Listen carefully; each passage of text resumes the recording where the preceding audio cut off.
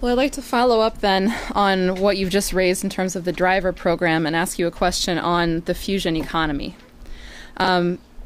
Just to mention, currently there's an international conference on fusion power occurring in Spain, which has brought together over 500 of the world's top fusion scientists and engineers.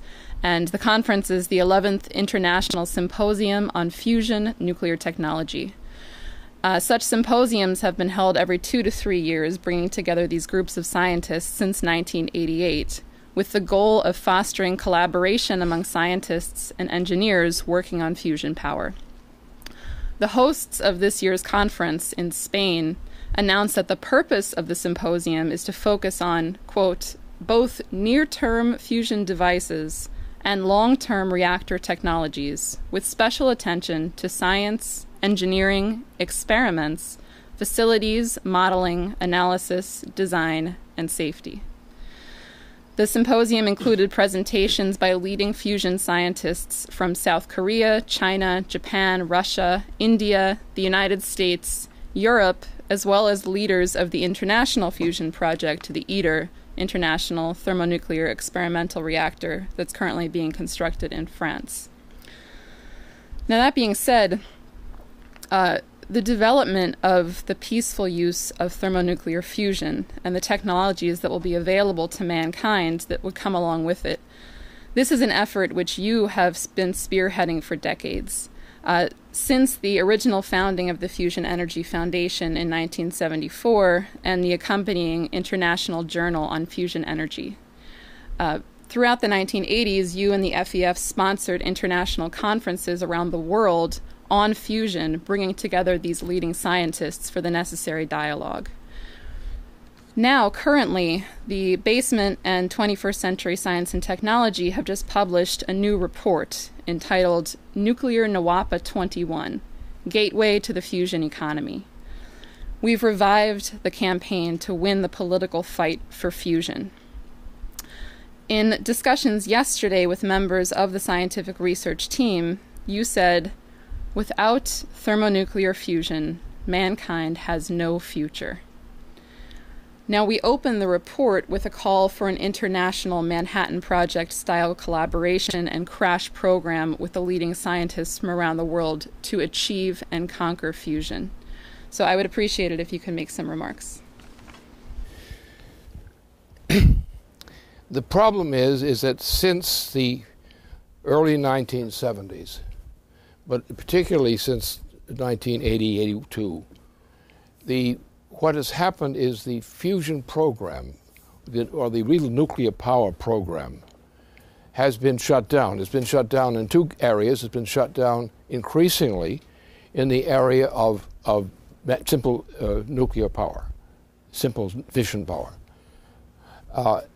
That's ended. You've just seen the virtual completion of the entire shutdown of the economy of Japan. And there's no way that Japan can continue to live if it continues that policy. Right?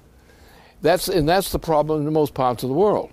The fact that we don't have any productive flows. Now, this is in part, it's inevitable. Because if you know the difference between mankind and an ape, which some people in government seem not to know, in matter of fact, the apes are blush and embarrassed every time they bring up men these days for exactly that reason, is that mankind is the only species of its nature.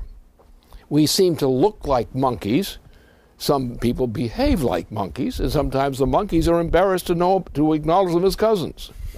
But in the problem here is that it is inherent that mankind is the only species that has the willful power to increase its productivity. So therefore, this means that as you go from simple, long time ago in Southern Africa, we have spotted cases where there are people someone who said they're monkeys or they're baboons or gorillas or something, and if they would find in some of these areas, they would find actual baboons and so forth, or baboon-like creatures, gorilla-like creatures and so forth. And this is the South African way where they got the best reports on this kind of stuff. But you had also one other kind of ape-like looking thing, And what it did, in all of its sites that are notable, this monkey, who is not a monkey, used fire to cook his food and similar things. Now, from that point on, which is a couple of million years ago, or so, from that point on, we found that this species, which we now call human, which is characteristically based on fire, all kinds of fire. It starts out with simple fire, and it goes up the scale of chemistry to ever increasing energy flux density. We have now come to a point where we're dealing beyond anything that mankind knew before in terms of ordinary chemistry. We're now in the vein of thermonuclear fusion. If this means that the existence of the human species, the continued existence of the human species, now requires the utilization on a massive scale of thermonuclear fusion. We don't use coal anymore, and that's the principle. We still use coal. But we are going up to the level of chemistry so that the composition of human activity is based on increasing levels, like species types, which are a higher order of density.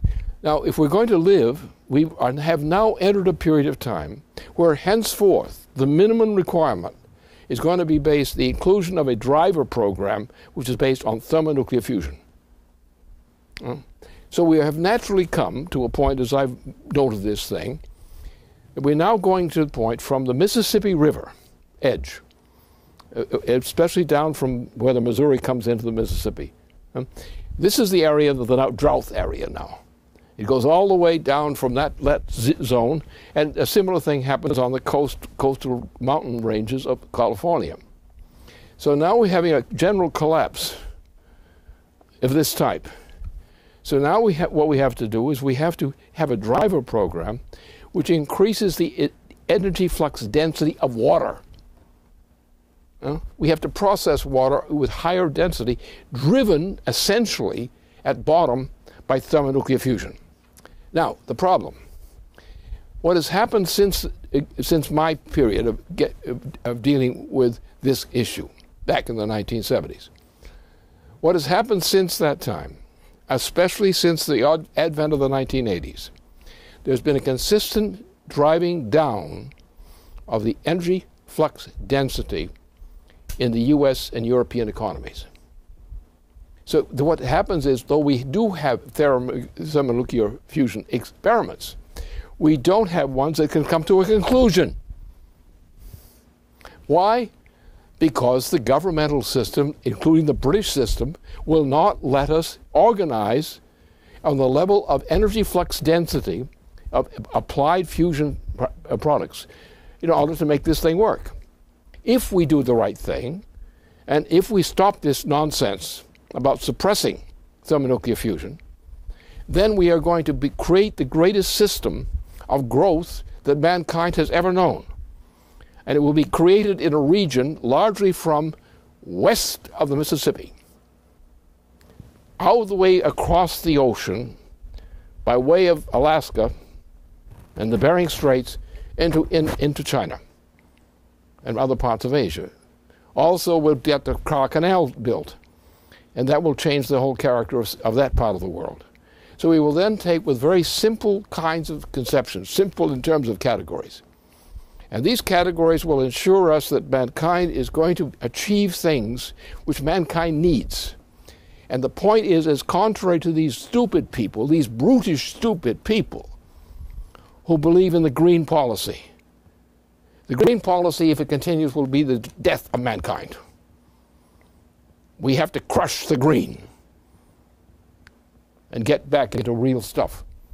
And what's required is the history of man, the history of the biology of man, from something like a gorilla, looking something like a gorilla in South Africa, but using fire for his subsistence.